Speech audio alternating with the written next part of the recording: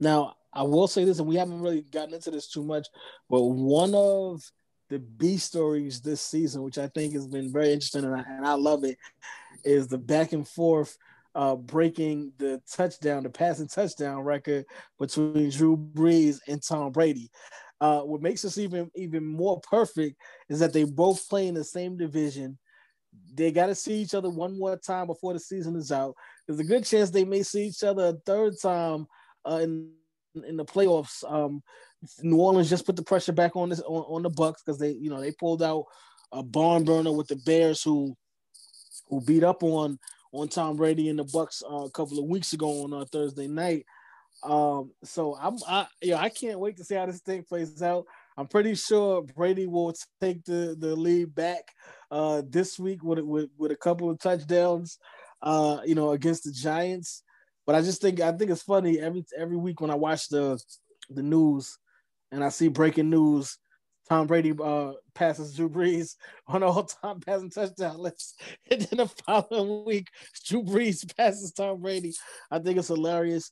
But we have to enjoy it while it's here because we're really looking at two of the greatest quarterbacks to do it with Tom Brady and Drew Brees, two legends, two Hall of Famers, two generational talents at the quarterback position. And I'm glad that as fans of the sport of football, we get to enjoy this right now and watch the two older guys in the league going back and forth, breaking each other's records every week. It's gonna be fun to watch this thing play out. Yeah, and we actually get a big treat next week because the Sunday night game next week is uh, New Orleans at Tampa. So, like you Who leaves said, that Tom game may with the take the record? lead. Huh? Right, Who leaves right. the game with the Who leave? record? Who leaves the game? Because Tom may take the record back tomorrow, and then Mhm. either Tom can expand on the record next week, or Drew Brees takes it back. But we're gonna learn a lot about the Saints over the next few weeks too. I thought today was a big win, like you said. They almost let that get away. They had a 10-point lead late, and they allowed the Bears.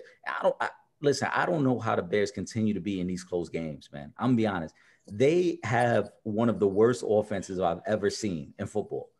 And every week it's a nail biter down to the last minute of the game, no matter who they're playing. It doesn't matter whether they're playing the Giants, the Falcons, the Saints. It's always the same thing with the Bears. But in regards to the Saints, we're gonna learn a lot about them. I had to pull up their schedule real quick because they got Tampa next week. They got the Mhm. Saints after that. Sorry, they got Tampa next week. They got the 49ers after that. So that's two big games back to back. They get a little bit of break with the Falcons and Broncos, two teams they should beat. Then they get the Falcons again and they get the Eagles. But then they finish out with the Chiefs, Vikings, and Panthers. Obviously, we know about the Chiefs. I think the Vikings have been better than their record. They won a big game today against Green Bay, and they've been in all their games as well. It's just they've struggled defensively. And again, the Yeah. Panthers are one of those teams that I don't think anybody really looks forward to playing the Panthers because they know it's going to be a close game. Teddy has kept that team in so many games this year. But And to we're get very McCaffrey back soon fortunate. too. They'll have McCaffrey back by then. They got Derek Brown at defensive tackle, who's my favorite rookie this year. I think the kid has been absolutely dominant on the defensive line, Yes, and he has. we get a true treat next week, man. Because this week we got to sit through the Eagles and Cowboys, but next week we get Brady Breeze part two.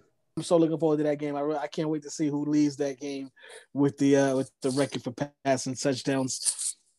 So much going on, and I gotta commend the Saints defense because they've actually been stepping it up as well. Marshawn Lattimore was amazing out there today, and Cameron Jordan.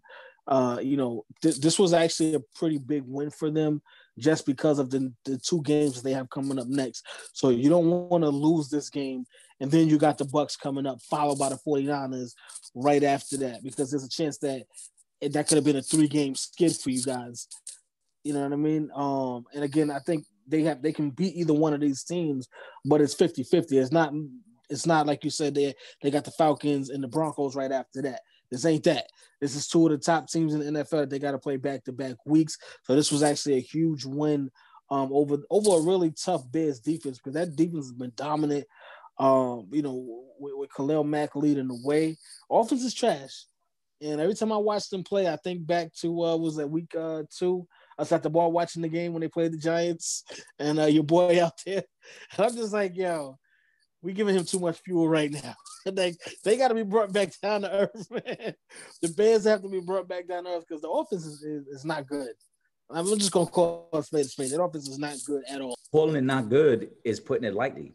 They coming into today, I believe they were ranked 28th offensively, which puts you in the territory of teams like the Jets and the Jaguars.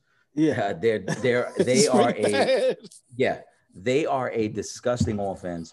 And shout out to my man O, who's a big Bears fan. It's a crime. It's a crime that within the last 20 years, we are on the second edition of a really good Bears defense. Because in the early 2000s, were Urlacher and Lance Briggs, Tillman, Charles Tillman, they had Pro Bowl caliber guys, and they had a terrible offense. And we're seeing it again, as you mentioned, Khalil Mack, Eddie Jackson in the secondary, Fuller, Akeem Nicks. They've got multiple Pro Bowlers on their defense. And that offense every week looks like a peewee football offense that's struggling to just get past the 50-yard line. Like, for them to get across the 50-yard line is an accomplishment if they can at least get in the field goal range. They feel happy that we were able to at least do that. And it's disgusting. It's terrible football to watch. We shouldn't have to watch it as fans. Why should we have to watch that type of offense, in this day and age? Like, they're taking us back to the point where there was no forward pass in football. That's how bad they are. You know why we're subject to this? I'm gonna tell you why, and you know the reason why they're subject to this, because you had a brain dead GM that thought it was okay to pass up on a guy like Deshaun Watson. You could have had that guy. You could have had Mahomes, and you go for Mitchell Trubisky.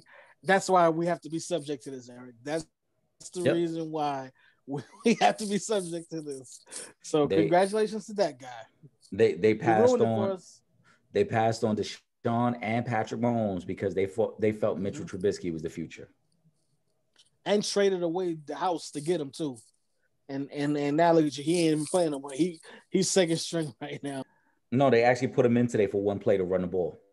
They actually put him in and put a design quarterback run.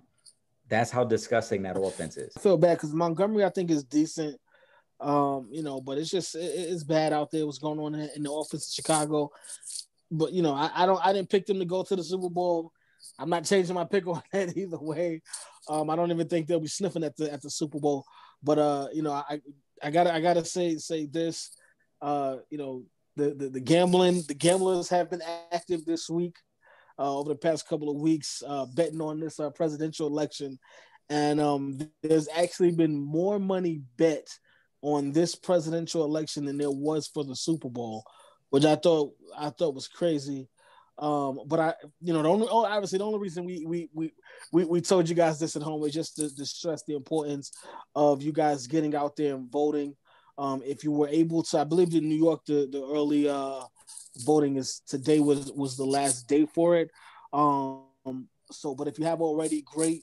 And if not, November 3rd, make sure that you guys hit the polls up. I'm going to be out. The polls open at 6 o'clock. I'm going to head over at about 6:15 in the morning just so I can get it done because I want to beat the rush before everybody just comes out. But make sure that you guys get out there and vote. It's very important. At this point, Eric, you put that video in the group chat, spoke about what was going on in Minnesota where they pulled the Mickey Ficky out there and switched up on the voters with the mail-in ballots and whatnot. So just get out there, go to the polls and vote. Again, we are in the midst of a pandemic. COVID is still alive and well. So if you are out, just get your mask and get your gloves because on the vote when you go to vote, there's gonna be a lot of people touching those things. So it's gonna be a lot of germs spread back and forth. So have a pair of gloves with you, have your mask on, and you'll be fine. But just make sure you vote. That's the most important thing. Make sure you vote. However you have to do it. I've done mine through a mail-in. Because I'm in the process of moving, obviously, and I've got to be honest too. This is my first time voting. I've never voted before this. I've always been very skeptical of the process, but I also felt like everything that took place this year put me in a place mentally where I felt like I have to vote. I've got to at least exercise that right no matter what the outcome is. And I'm not, I'll never lie to you guys and make it seem like I'm totally confident in the process, because we know that the process can be very can be very iffy, to put it lightly. You know what I'm saying? But it's important that we do it. As you mentioned, in Minnesota, a last minute ruling that a lot of people weren't even aware of in the state changed it from your mail-in ballot has to be received by a certain time and a certain date. A last minute change that took place over the last week, which is completely unfair for those who wanted to just do a mail-in ballot, as you said, so that they wouldn't have to be in contact with hundreds of people waiting online or in the balloting locations. So, Republicans are doing any and everything to eliminate your vote. It's important that we do vote. It's important that we exercise that right.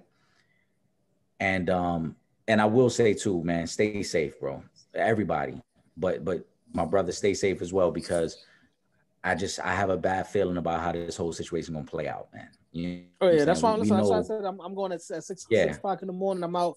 I'm gonna go get in and get out, bro. I don't want to be out there all day. Plus, I got to shoot later on in the day anyway, so I can't be out there all day like that anyway. So I'm trying to go.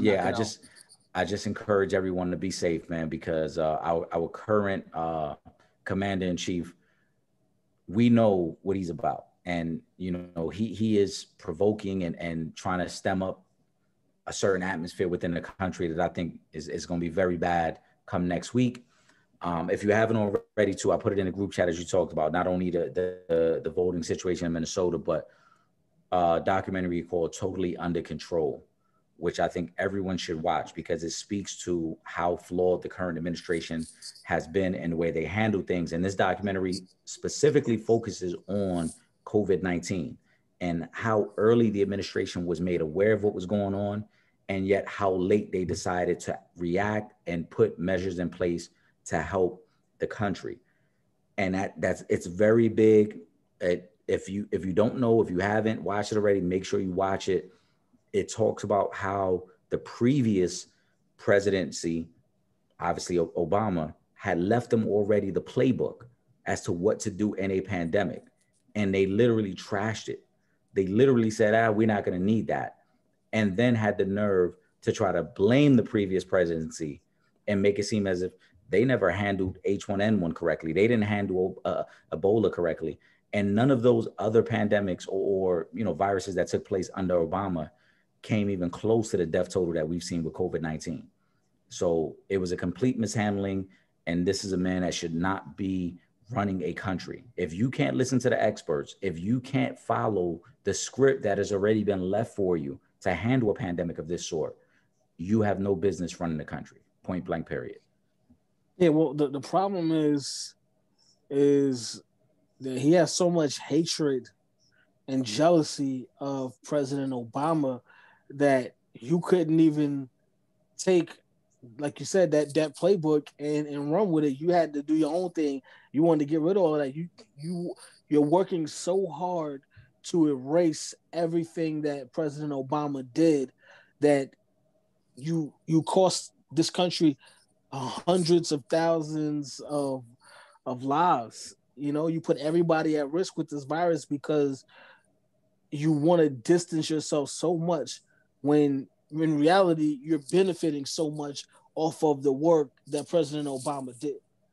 So, just make sure you guys get out there and vote, and let's make this change count, man. Let's make November 3rd count. That's what we got to do. Right. No matter what happens next week, exercise your right. That's a fact. This is Deion Grant from the New York Giants, Super Bowl champ, and you're watching Real Fans, Real Talk. Live from the can. This is Real Fans, Real Talk. Real Fans, Real Talk. We as real as you thought.